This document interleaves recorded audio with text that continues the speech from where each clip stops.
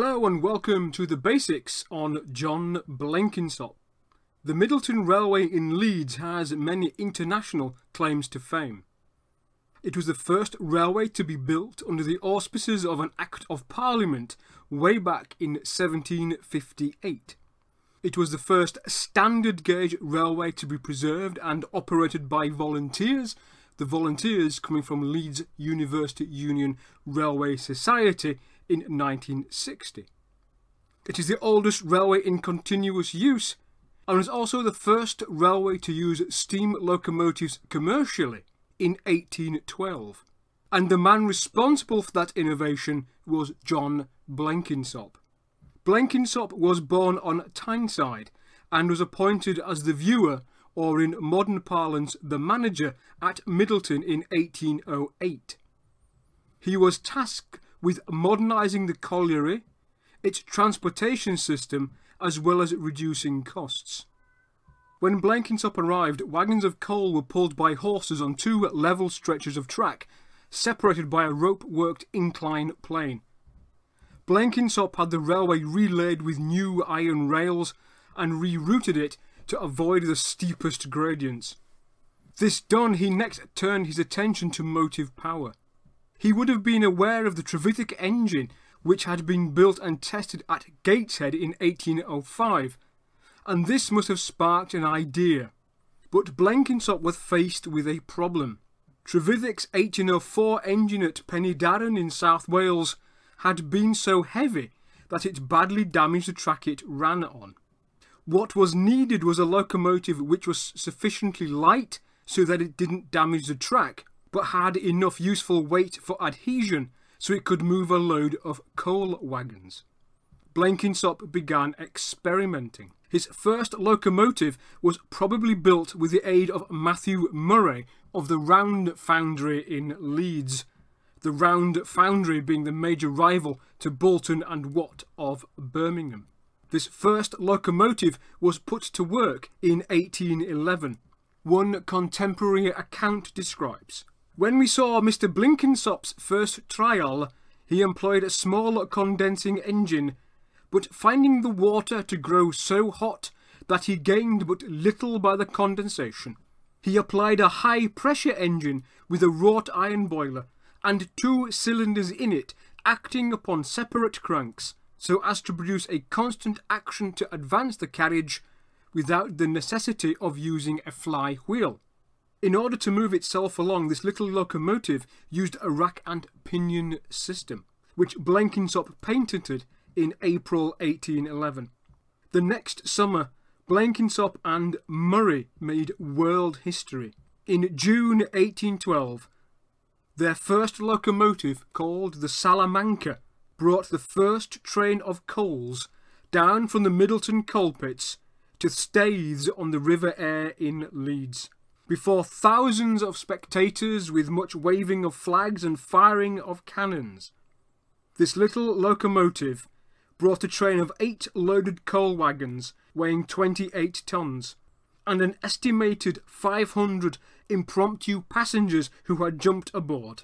The Middleton Railway chuffed into the history books with the first commercial use of steam locomotion. Blenkinsop and Murray's engine was carried on 4 wheels, but they were unpowered. The 2 vertical cylinders drove connecting rods which worked a gear train powering a cogwheel on the side of the engine. This cog engaged in a cast iron rack rail laid to one side, and the engine hauled itself along. It was the first rack and pinion railway in history. The boiler was made from cast iron. It was oval in cross-section, made in 2 halves and bolted together. Running through it was a single wrought iron flue. Steam was distributed using rotary plug valves, as Trevithick had done. But this is odd, given that in 1802 Matthew Murray had invented and patented the slide valve. Because the eccentric had yet to be invented, these rotary plug valves were driven by tappets on the driven axle. Steam from the cylinders was vented into the atmosphere. But because of the noise of this scaring the horses, a large wooden silencer box was later fitted. These engines were only intended for intermittent or sporadic use.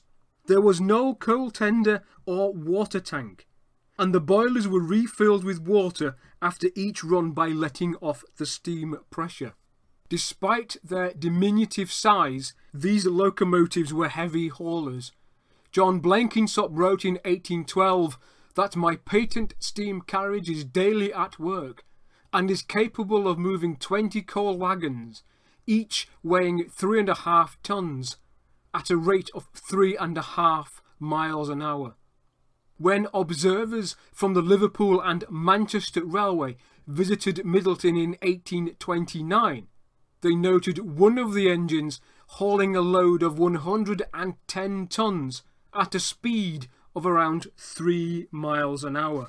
4 engines were at work at the Middleton Railway in Leeds by 1815. Blenkinsop claimed that these locomotives represented a cost saving of £1,200 per year between working the line with locomotives compared to horses. 16 horses and 50 men had been let go from the colliery, but this didn't go down well with the Luddites, who carried out an act of sabotage by placing large blocks of stone on the line, and Blenkinsop offered a reward of 5 guineas to catch the culprits. Blenkinsop and Murray's locomotives attracted national and international attention. 2 were built for the Kenton and Coxlodge Railway near Newcastle. They began work there in October 1813, saving an estimated £8,000 per year for the colliery owner. Another one was put to work on the nearby Willington Wagonway. 3 more were built under licence for use at the Orell Colliery near Wigan in Lancashire. Finally, a Blenkinsop-type locomotive was at work at the Nant y Glo Colliery in South Wales. International recognition came from French engineers who visited Middleton in 1814, and the earliest technical drawings of the Blenkinsop locomotive is from a French publication. Prussian engineers visited the following year, and the future Tsar Nicholas I visited in 1816, and he was presented with a model of one of the Blenkinsop engines. 2 Blenkinsop-type locomotives were made in Germany, but they did not prove successful. 1, perhaps 2, were more successful and ran at a colliery near Liège in Belgium. Locomotive working at the Middleton Railway lasted until the 1830s, by which point they had become clanking curiosities. One of them, however, was preserved and lasted until the 1860s, but was tragically scrapped. One of the Orell colliery locomotives was supposedly still working as a stationary engine into the 1920s, but that too was cut up for scrap. So those are the basics on John Blenkinsop and Matthew Murray's patent locomotive of 1812, the first commercial steam locomotive design. Please like, share and subscribe. And if you'd like to find out more about John Blenkinsop and the Middleton Railway, perhaps you could pay them a visit and have a train ride. You can also check out my book, The Early Railways of Leeds, by Amberley Publishing.